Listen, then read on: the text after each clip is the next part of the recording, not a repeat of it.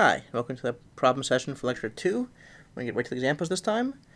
This lecture is about functions and properties of functions and limits, so we're going to be doing examples relating to those things.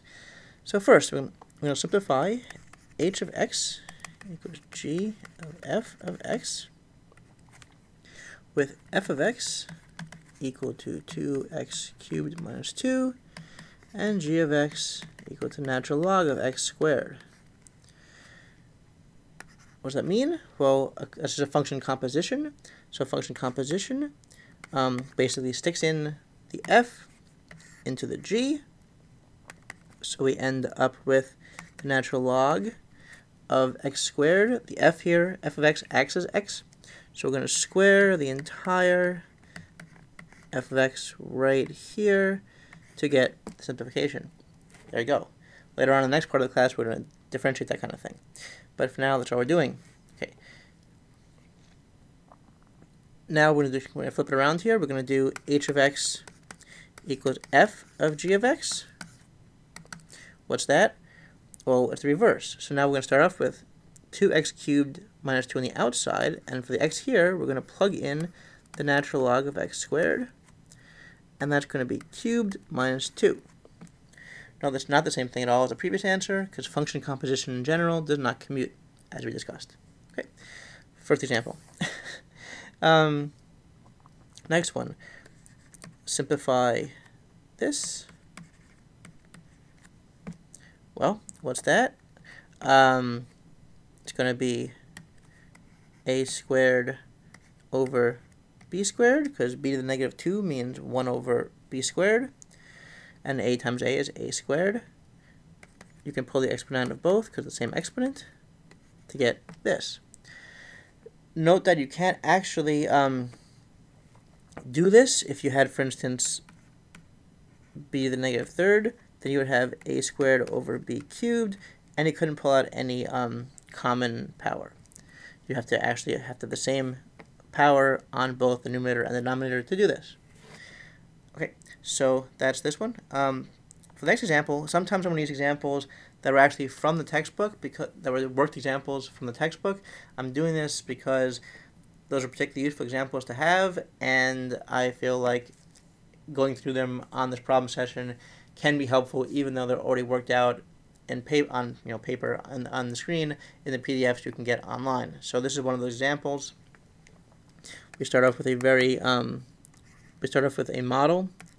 It's the kind of empirical model you might want to measure. Here at x1 to the beta 1 plus beta 2 x2 plus beta 3 x3. And by the way, I should say, we're going to be using Greek letters throughout. There's a table of Greek letters in the first chapter. It's worth your time to become familiar with them. They appear all the time, and you really don't want to be pausing, not because you're not sure of something, but because you're not sure what the letter is. So it's worth your time to go through and become familiar with the lowercase Greek letters. These are betas. At least they're supposed to be betas. I don't draw betas very well.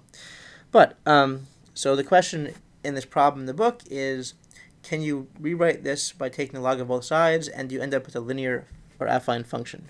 Let's check. Log of the left side is natural log of y.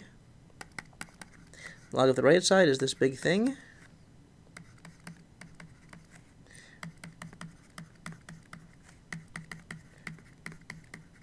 In general, you can't do anything with the log of a plus b. So no, this is not an affine linear function, so this helps us not at all. Here's a different example where you can actually do, and it would help us. Let's say y equals alpha times x1 beta 1. Cobb-Douglas type of thing. And log of both sides gives us the log of this thing. So 1, 2, 3. Now, we do know that the log of a times b is log of a plus log of b. So we can immediately do this. Let's do this. Log of alpha plus log of x1 beta 1. Sorry, that's x1 to the beta 1. Still bummed I can't erase here. Log of x2 to the beta 2 plus log of x3 to the beta 3.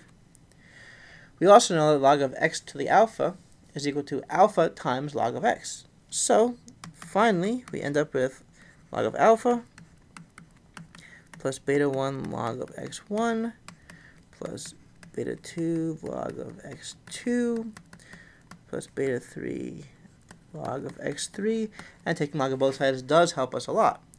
Why does it help us? Well, look, we have all the coefficients included in the what could be regression model, included linearly in the regression model. And if we change our variables from x to log of x and y to log of y, then we effectively get, and sort of this constant, doesn't matter what it is, it could be alpha, it goes to log of alpha, it's fine. We can write this as a standard linear model when we've just changed our variables from x to log of x and so on. Right? And again, we use these two rules, and that's useful because we know how to regress, we know how to analyze a model like this. We don't know as well how to analyze statistically a model like this. So this is a convenient transformation to use to be able to analyze our models. And again, we use these two rules here. And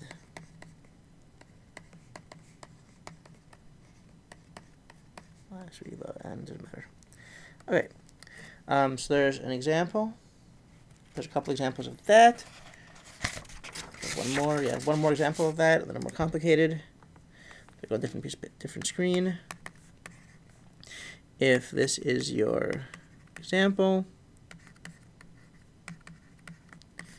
it's a little more complicated.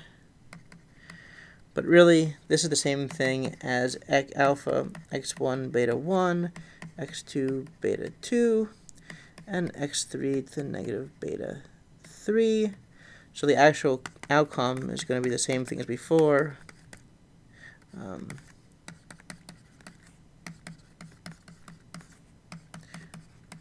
Except for a minus in front of this last term.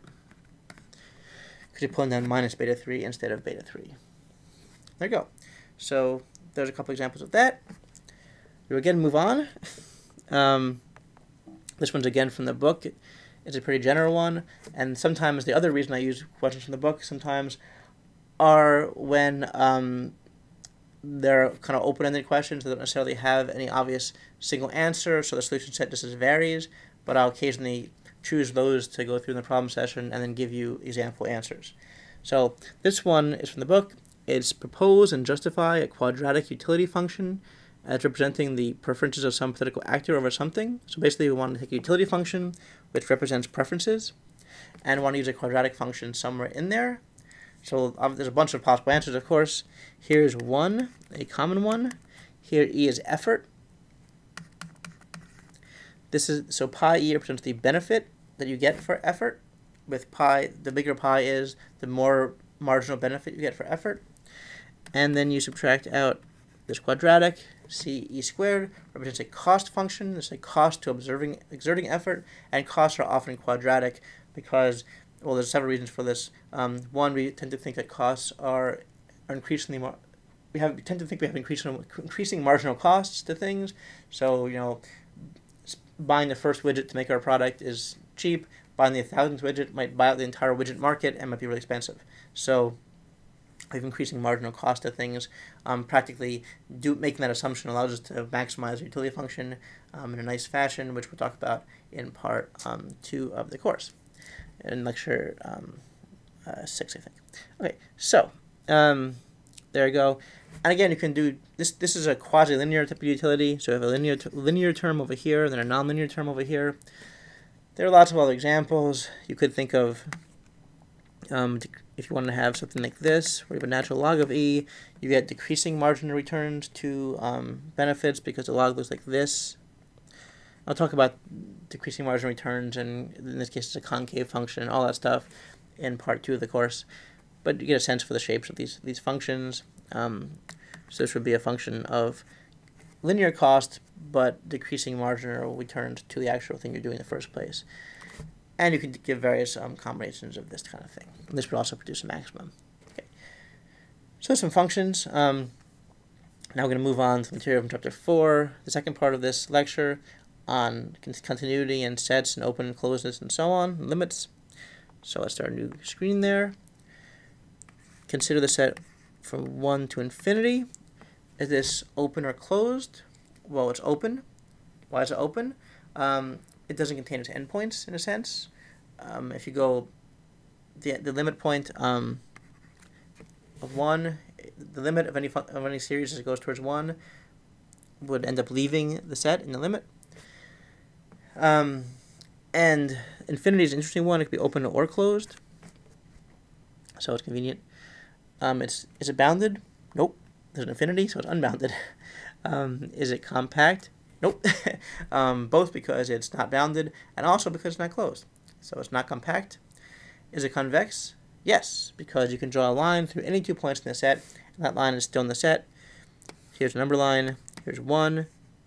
Or if there's infinity, any 2 points I choose in this whole infinite space, every point on this line, every point on this red line connecting these 2 points is also in the set, so it's also convex. In general, for our purposes, a compact set is one that's closed and bounded, so we can think of examples like that. For instance, 2, 6, that is closed and bounded, so that's a compact set. Okay. Example of that. Let's move on to limits. Change color around here. So here is the function f(x) equals x cubed plus 2x squared minus 4x minus 8. 2x minus 4 as x goes to 2. Now note the denominator is x goes to 2, the denominator goes to 0, but the trick for most of the stuff is to factor. So we're going to factor the numerator. This is a cubic, so it's a little trickier. We're going to factor the numerator, and you can check to see this is actually correct, into x plus 2, x minus 2, and x plus 2. I should say that's not, I wrote it pretty quickly. I wrote it quickly because A, I have notes for once, and B, because I started by making something that would factor and then multiplying it out to get my original function, so it's not quite fair. In practice, that's how you make up problems whenever you can. If certain problems you can make up this way by starting with your answer and then making up the problem. Makes life much easier. Can't always do that, but sometimes. But for you should expect to be able to just look at this and factor it. You should have to go through and try different things. The hint here for factoring, there's an 8 at the end, so the very last number in all these factors has to multiply to 8. So we don't have that many options. So 421, 222, 811, right? These are the sort of things you could do. Aren't that many choices, so you can try it out and try different combinations of those things and see if they work. Okay. We know the denominator factors into 2 times x minus 2. We're going to cancel the x minus 2's, and we're going to end up with x plus 2 squared over 2. Now we can take a limit. As x goes to 2, we get 4 squared on top divided by 2 equals number 8. So limit as this thing goes to 2 is 8. Okay, so that's limits. And again, for limits, basically plug a number in first. If that works, you're done. If it doesn't, try to factor things out and get rid of the denominators that are giving you get rid of the part of the denominators that are giving you trouble by factoring. Okay, move on to continuity. Is this continuous on this domain? Nope. Why? Well, as you can see, as x goes to 0, this thing goes to infinity. So just like this, right? Over here, 0, infinity. But as you go negative, right, it goes from negative infinity towards 0, and there's a discontinuity at 0.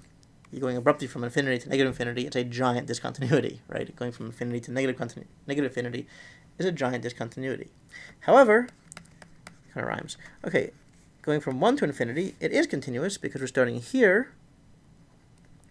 And from here on, it's completely continuous. There are no jumps. Therefore, it's a continuous function on this domain, but not this domain. Okay. And that is it. I think that gives you some examples for how to do this stuff. And hope that's helpful. And I'll see you in problem session for lecture 3.